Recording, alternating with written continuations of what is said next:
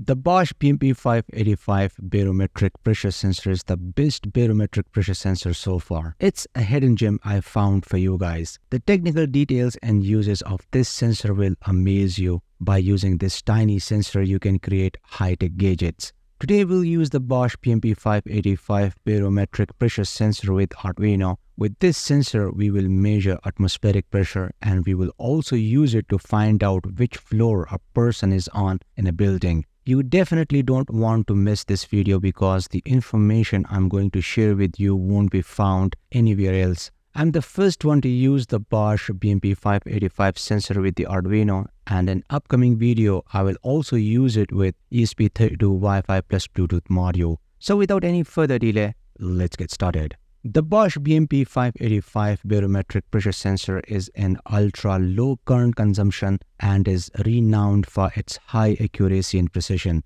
With an absolute accuracy of plus-minus 50 pascals and a temperature coefficient offset of plus-minus 0.5 pascals per degree Kelvin, it establishes itself as an industry leader in pressure sensing technology. This sensor is so sensitive that it can detect very small height changes, even just a few centimeters. With an operational pressure range spanning from 300 to 1250 hectopascals, it offers exceptional versatility. The BMP585 is designed to operate from voltages of 1.08 to 3.6 volts for the I/Os and 1.71 to 3.6 volts for the primary supply. Designed with a gel-filled cavity, it provides robust protection against water, chemicals, and other liquids. It can be used underwater and in harsh environments. It offers accurate localization and navigation.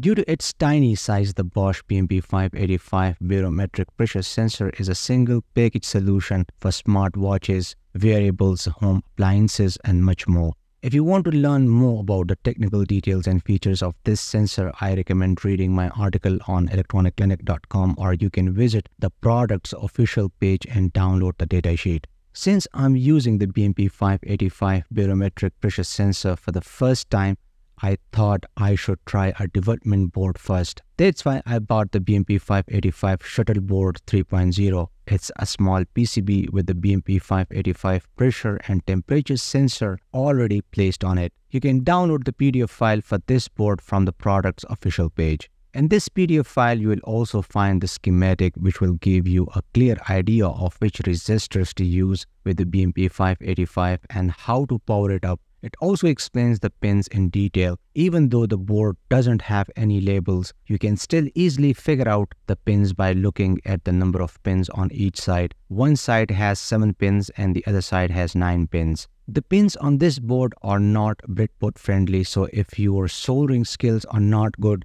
you might face some difficulty. To use this board with Arduino, ESP32, or any other controller, you will need to solder jumper wires to the pins of this board. The schematic has so many pins that it can be confusing to figure out which pin to use and where to connect it. I only understood it after studying the BMP585 sensor's datasheet. To save you time, I have created this schematic for you. You only need 4 pins to connect the BMP585 to Arduino, ESP32, ESP8266, or any other controller.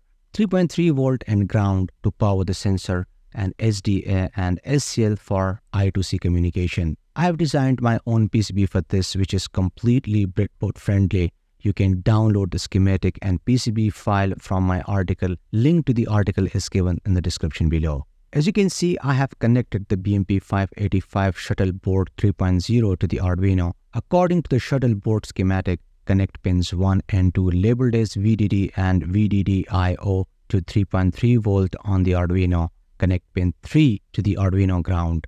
On the other side, connect CS or CSP, that is the first pin, to 3.3 volt. Let me tell you, the BMP585 provides one serial interface to the host. It acts as a slave to the host. The serial interface is configurable to the interface protocols SPI, I3C, and I2C.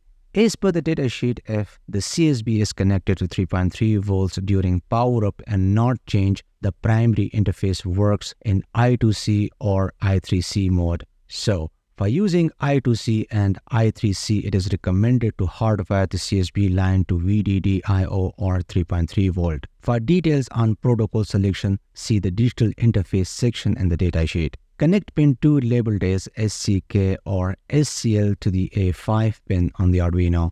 Connect pin 3 labeled as STO to 3.3 volt for I2C slave address selection. Finally, connect pin 4 labeled as SDI or SDA to the Arduino A4 pin. For the connections, you can follow these circuit diagrams. There shouldn't be any issues with the connections because we wired the BMP585 barometric pressure sensor according to the datasheet. But just to be sure, let's run an I2C scanner code to check if we can read the I2C address.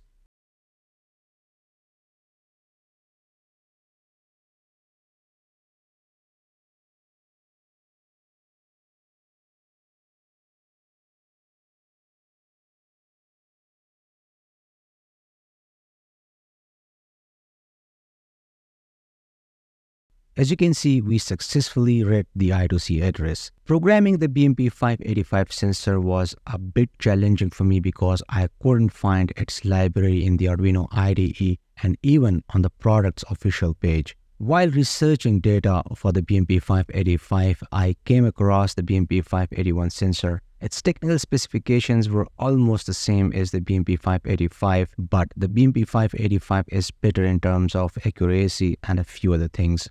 Anyway, the Arduino library for the BMP581 was available, so I installed that library. Honestly, I was pretty sure this library would work with the BMP585 sensor. To confirm, I opened a basic example code, uploaded the program, and then I opened the serial monitor. But it didn't work. As I mentioned, there are some common things between the BMP585 and BMP581. So I decided that instead of creating a completely new library, it's better to use the BMP581 library. This way, I could use some parts from the BMP581 library and write some of the code myself. But this wasn't as easy as it sounds.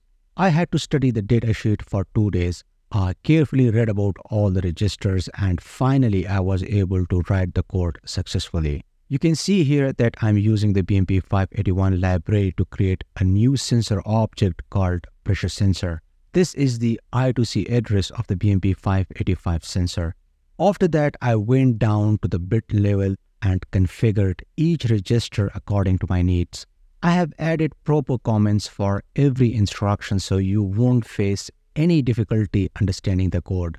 Right now, it might look a bit confusing, but when you compare it with the registers mentioned in the datasheet, everything will become crystal clear. In the loop function, we simply get measurements from the sensor and send it to the serial monitor. The temperature will be printed in Celsius and the pressure will be printed in pascals. If you have any questions regarding this program, let me know in a comment. Anyway, let's go ahead and upload this program. Right now, you can see the temperature is 32.83 degrees Celsius and the atmospheric pressure is 97,102. As you can see, when I left the BMP585 sensor up, the value starts to decrease. And when I bring it down, the value starts to increase again.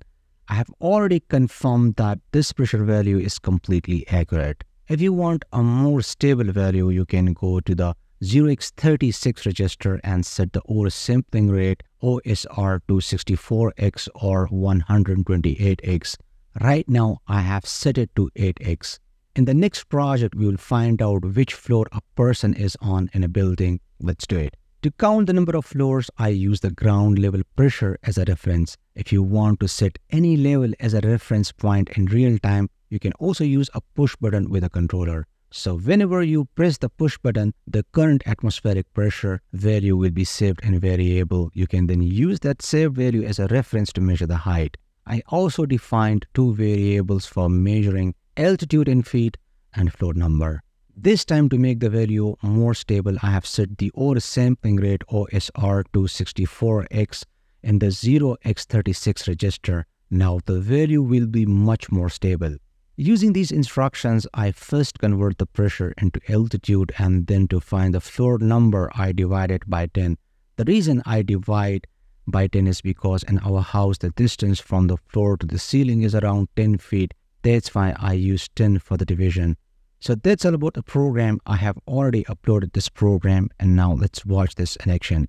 Right now you can see that the total height is 15 feet and the floor number is 1. That's because I'm currently on the first floor and my laptop and BMP585 sensor are on the table.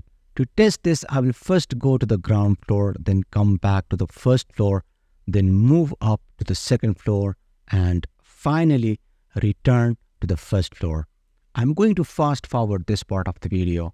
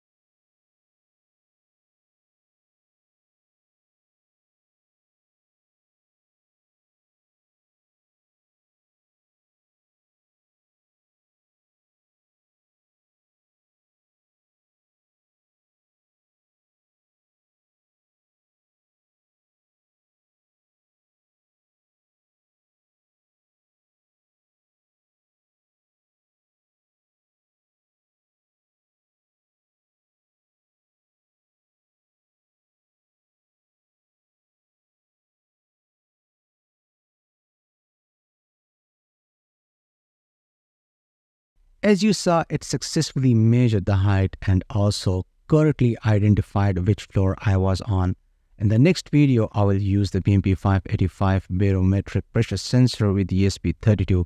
So that's all for now. Support me on Patreon for more videos. I hope you liked today's episode. Like and share this video with your friends. See you in next episode, and thanks for watching.